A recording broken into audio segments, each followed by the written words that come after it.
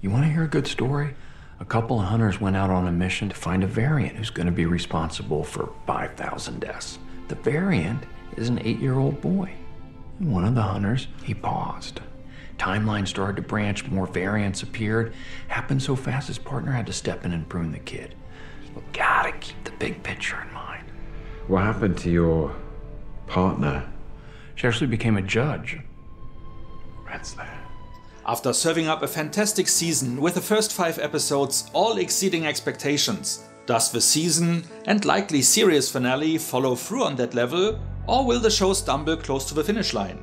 How will it all end and what will it mean for the MCU? Hi there, it's Micha. If you'd like to find out, then join me for this review video.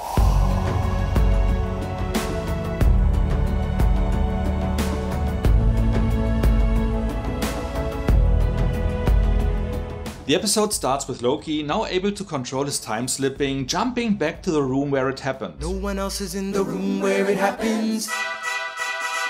Sorry about that. Where he asks OB for advice. What could we have done differently? Good question. We took too long. Followed by a montage of him trying to do it quicker. Let's go faster this time. Time to be brave. Ready? This time, and as this doesn't work out, he tries to do it earlier, soon realizing that to be really efficient, he himself needs to learn everything OB knows about mechanics, physics and engineering. How long would it take? Decades. Centuries.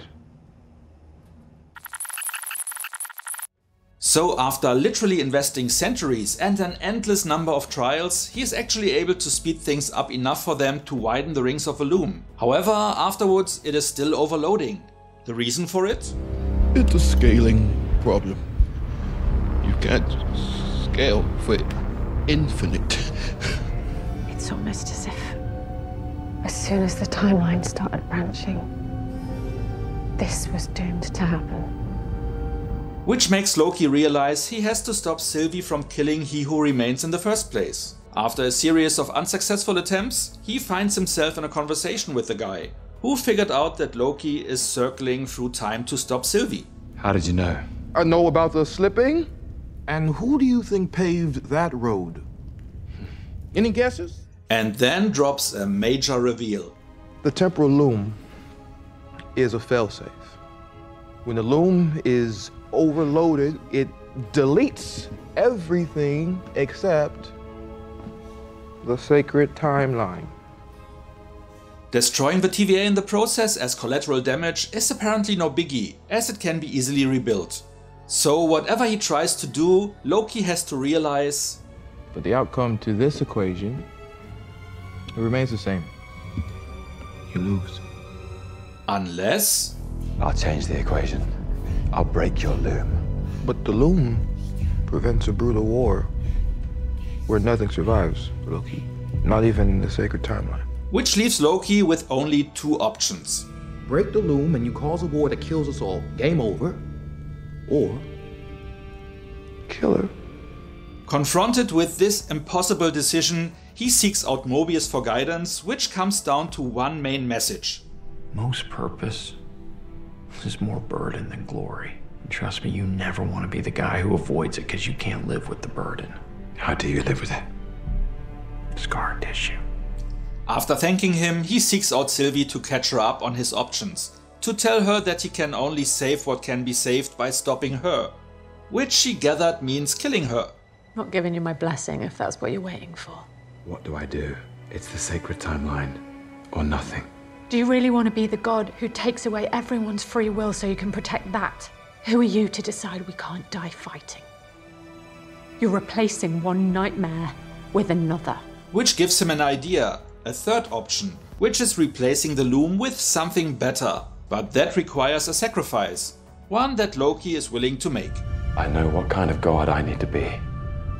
For you. For all of us. He gets into full god mode, horns and all, destroys the loom and, using his magic, takes all the now dying branches, revives them and leaves with them in tow. He's giving us a chance. He then fights his way to the empty throne at the end of time, takes his seat and, using himself as an anchor, firmly plants all branches, creating a multiversal tree. After that, we see that the TVA shifted their work to protect this new setup, which includes keeping track of all the Kang variants. Mobius leaves his post to explore the outside world, but a door is kept open for him. Well, if you ever want a seat in there, it's yours. Thanks. And Sylvie does the same.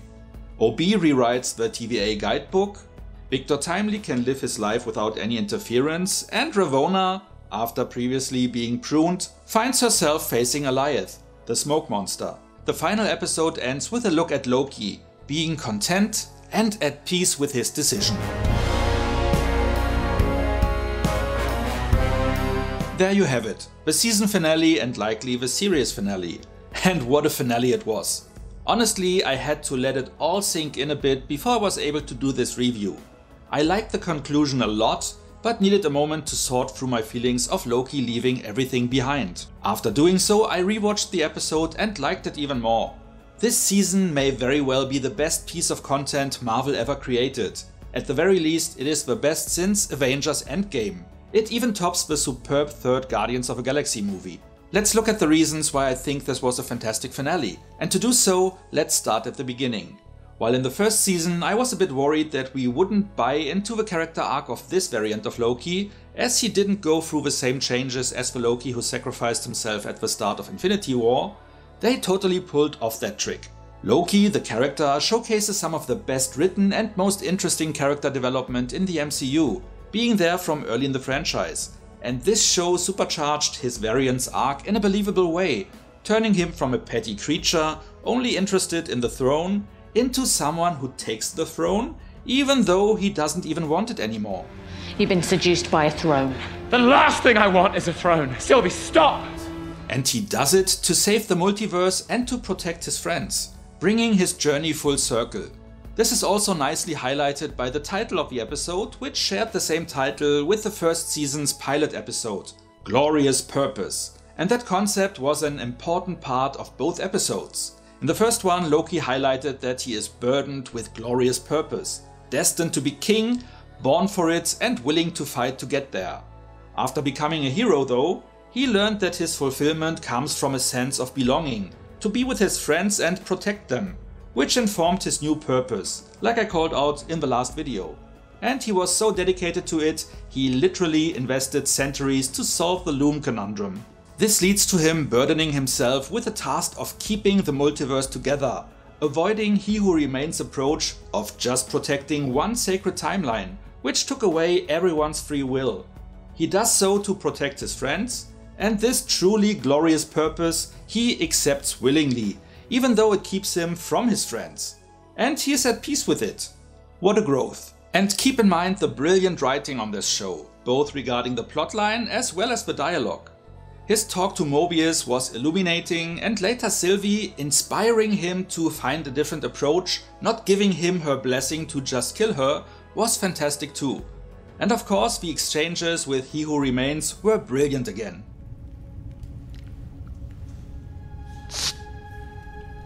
There I actually needed to pause the show at my first viewing, to let things sink in. Like Kang's remark that his variants are already out there, which confused me at first, especially at that point in time, but of course, they are there. The TVA previously only engaged if one of them started to develop into a dangerous direction. We'll find them. There's too many. I won't stop. Doesn't matter. Never stopped me before. And while he may have been right that there are too many for Loki and Sylvie to fight, with the new setup Loki created, the TVA is now working their task as well, and will likely be supported by other heroes along the way, as highlighted by them mentioning the events of Ant-Man Quantumania. I guess one of them caused a little bit of a ruckus on 616 adjacent realm, but they handled it, so we're all good for now. It also highlighted the importance of this show for the MCU as a whole, because even though the multiverse is now growing like a tree, which by the way was a great visual for it, this change doesn't influence past events of the MCU, which happened on the sacred timeline. However, everything going forward is open now, and this actually only makes the Kang dynasty and his variants' appearances in future projects possible. Without it, the sacred timeline and pruning all unwanted branches would have kept that from happening. Do you remember that they initially said that the Loki show will not have an impact on the larger franchise?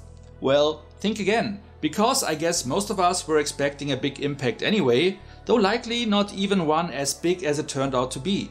So in a way, Loki saved the MCU, both literally by creating the time tree and figuratively by setting up the next phase and by reigniting our faith in the franchise. Well, at least mine, after it recently was a bit shaken. I'm Nick Fury.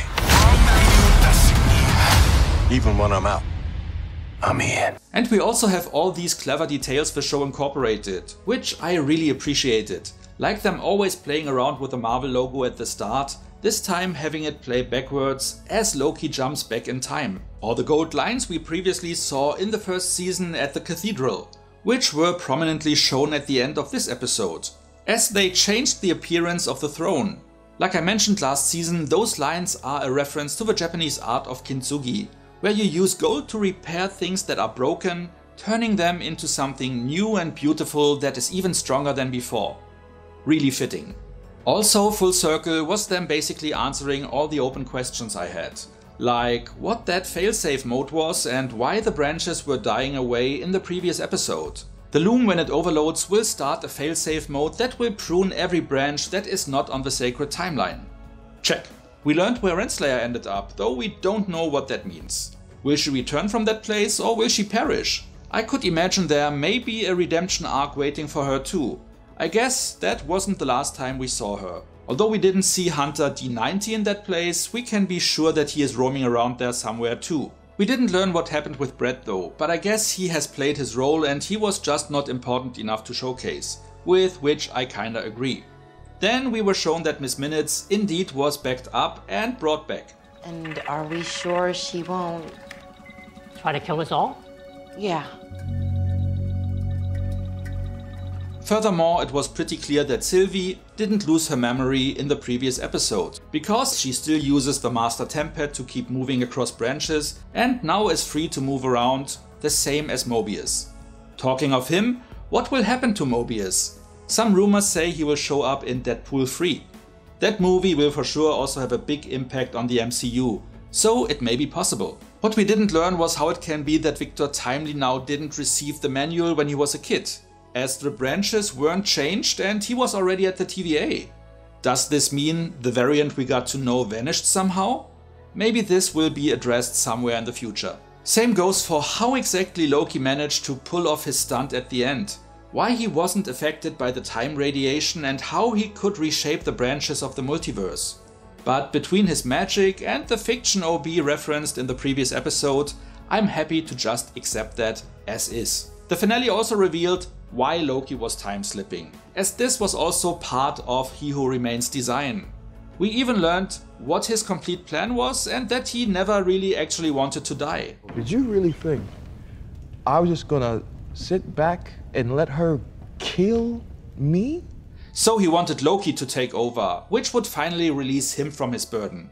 Something that in a way Loki did, but in a way that, as of now, means that He Who Remains remains dead.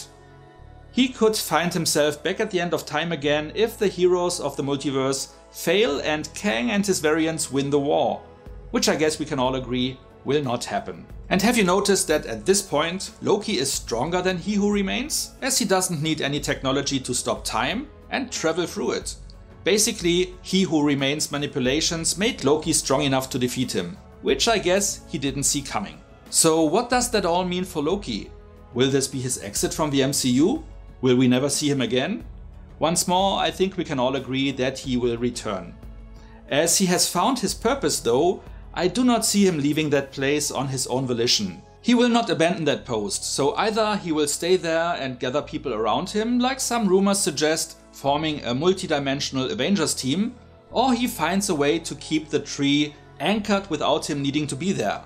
My best guess though is that someone will end up sitting there while he will receive a mission requiring him to leave his post. I would for sure love to see him reunite with Thor, as his variant came from our main MCU universe, which has the designation 616, he could retake his place on the present timeline. We will find out along the way. Fingers crossed. And with that being said, let's go to the rating. But before we go there, let me ask you to like and share this video if you enjoyed it so far. And if you're no subscriber yet, maybe consider to change that. By also hitting the notification bell, you will get a heads up for most of my new videos. Now for the rating. As you already gathered, I liked this episode as well. It rounded out a fantastic season, bringing it full circle.